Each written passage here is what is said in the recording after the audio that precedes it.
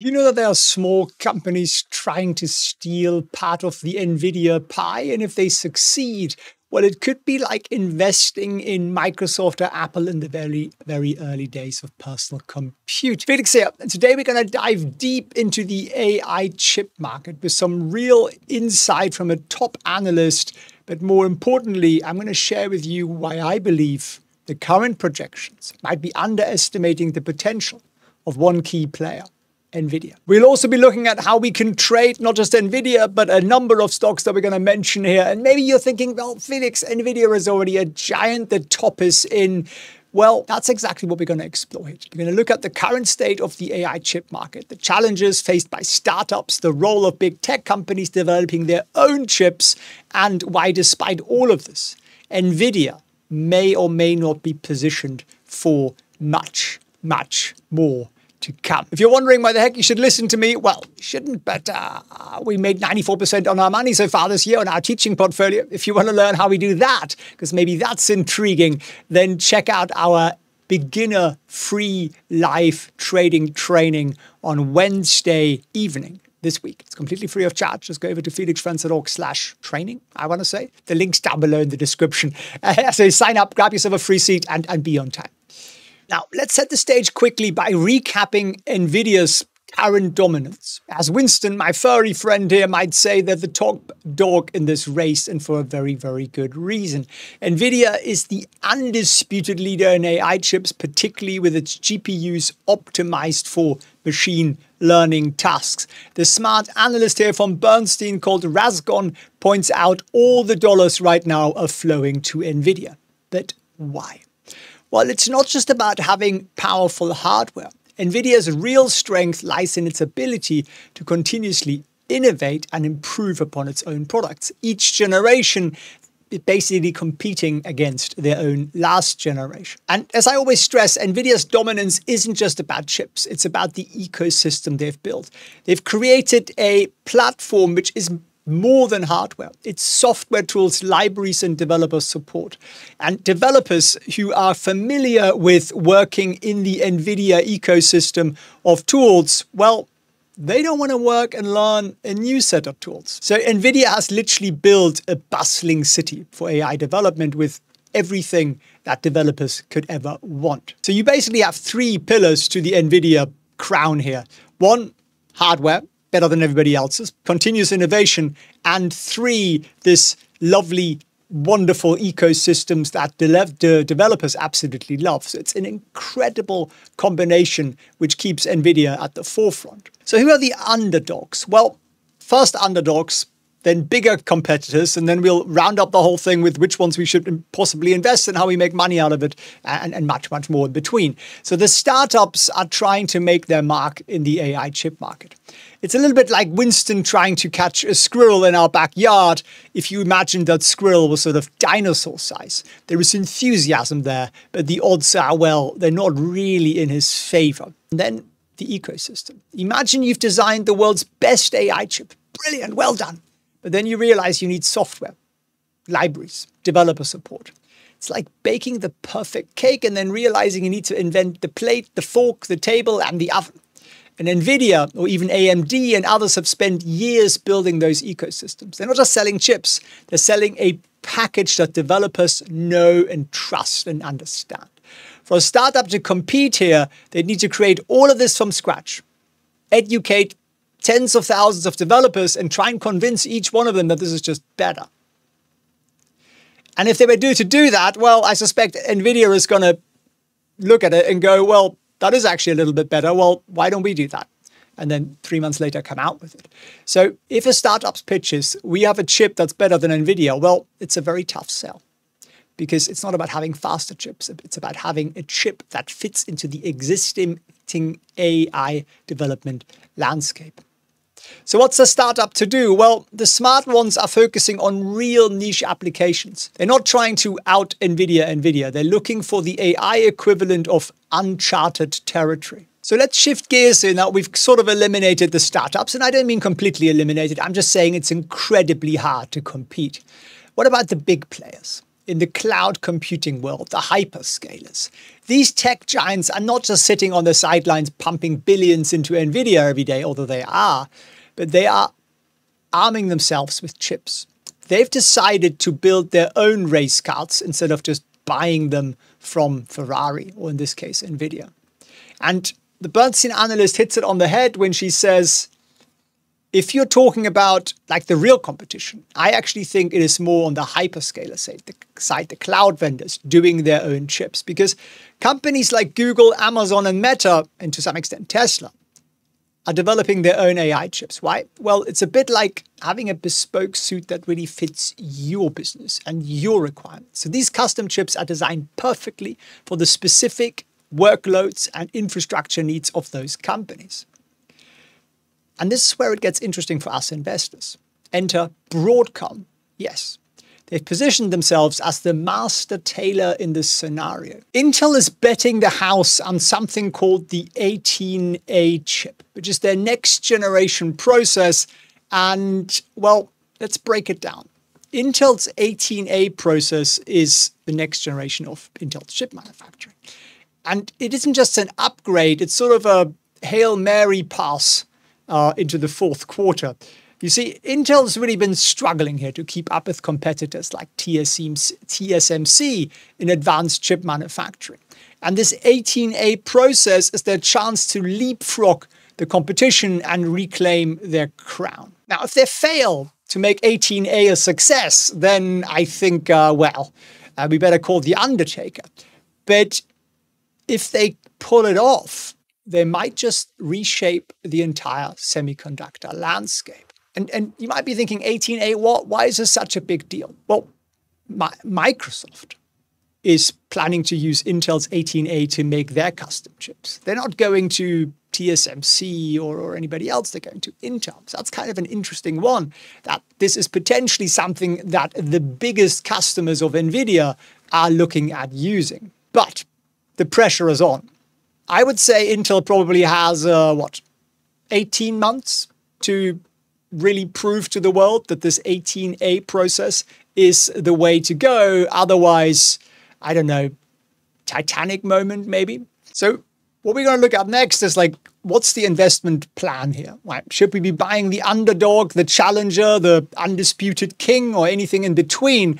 And how do we make the most money out of it? Before we do, just think what the Bernstein analyst said. She said, I think the overall opportunity, the TAM, is big enough for both of them to benefit. I don't think it's a matter of one necessarily winning over the other.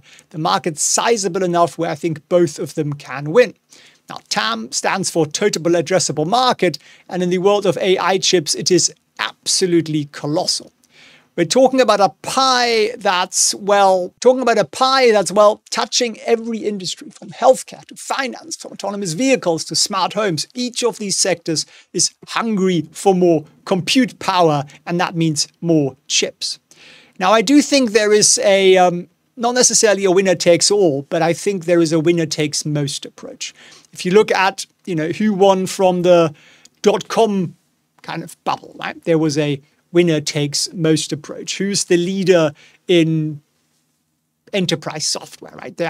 It's usually one dominant player and then a few others in the niches who still make money. But the big one, I would say, is very, very likely to be Nvidia. I mean, you look at cars, okay, yeah, we didn't end up with just one car company, but initially Ford dominated for a long time. You got General Motors and Toyota and so on. But initially they started off in their local markets. They were building something niche because globalization wasn't really a thing back then. I think it's going to be harder for people to enter this than at the beginning of the last century. So I see Nvidia dominating the general purpose AI chip sector. AMD could get a nice share of the data center applications. Broadcom might rule the custom market here for the hyperscalers.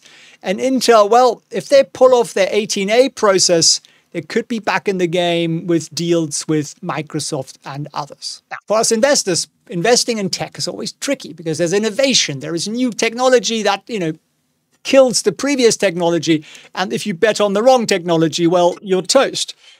So let me explain to you my approach to investing in these companies. I'm going to pull a chart up here in tradevision.io, which is a software that we built. which A has an AI indicator, which tells us which way the market's going to go. It's not, of course, infallible, only the purpose, but we've done quite nicely. Even stocks like this, like Nvidia, which are insanely hard to beat because they've just gone up in a straight line, 256% up since the beginning of 2022. We actually managed to beat that by about 18%. Doesn't sound like a lot, but I can tell you it's a very hard thing to do. And I don't think that I have a better technical understanding than certain tech wizards out there. So what I rely on instead is the voting machine that is the market. And in my humble opinion, the chart tells pretty much all. And if I look at this chart right now, what do we have? Well, we've got a couple of things that I would highlight. I'm going to grab myself a little green line here and say, look, we have a pretty nice sort of upward trajectory there-ish, right? Not exactly perfect, but something like that. But we also have a little bit of a bearish story on top. And that is just connect these highs here. Actually, we'd have to do that again from here. And then we're looking at sort of that, right? Not exactly a perfect chart, but you know what? This little red thing up here is what I call a resistance zone. And those things are never a straight line. They're never one specific number. They're always a range. So you're looking essentially at a resistance zone from where we are at all the way up to about 135, something like that, which is this high up here. So you get one high, a lower high, another lower high, another lower high, two more lower highs, but now we're improving, we're climbing back up. So to me, this says, be patient, my friend. Be patient, wait for a breakout above at least these highs here, which sit at about 130. And we can go one further. We can actually look at what does the market do? Where is everybody positioned? We click on the top right here, see the more advanced chart, and then it pulls up the actual market positioning. You can really see where the trades are sitting. And you can see that for every week going out, and then here these green bars are the bullish positions. The bullish positions, slightly counterintuitively, act as resistance lines. So basically from, let me zoom in a bit more, from sort of 127 to 131, you have a lot of resistance. And if you know that, then you might want to consider buying above 131 if you are more of a short-term, medium sort of trader, which is what I mostly do, rather than waiting, well, buying it now and then seeing days like Friday, where we are, so it's not Friday, Monday even, where we go all the way up to exactly the resistance line and then come all the way halfway down again, which is frustrating. So I'm going to wait to take out the 130, 131. And the second thing I watch for is when we do end up, say, $1 or $2 higher, do these resistance lines move up? If it moves from, say, 131 to 135, then I see the market believes it's going to go higher. And that's very, very important because this is voting power, essentially. And I'll give you an idea of how much voting power. Here at 131, there are, OI stands for open interest, essentially how many trades there are. There are 109,000. That's a lot.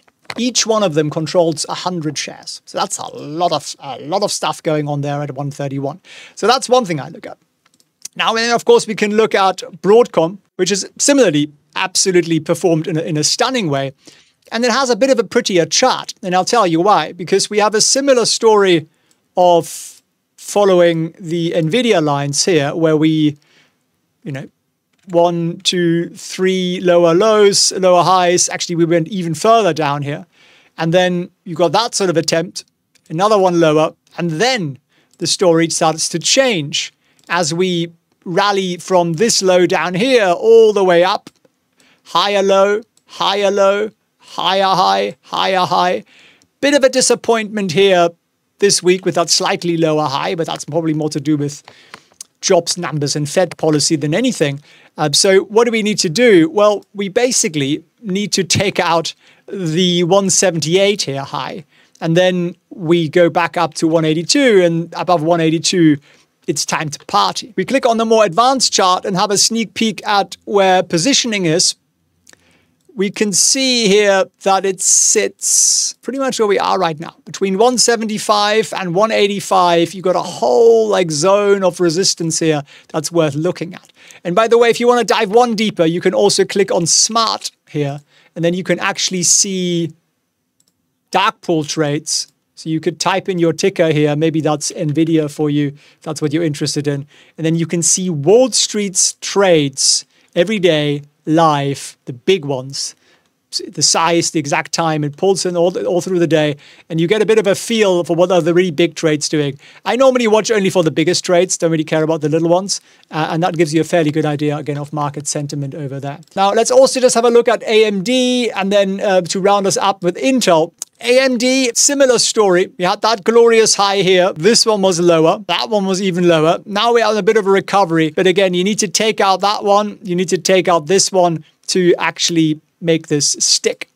And then if we look at Intel, certainly last. What do you do with a thing like Intel? Well, I think it's a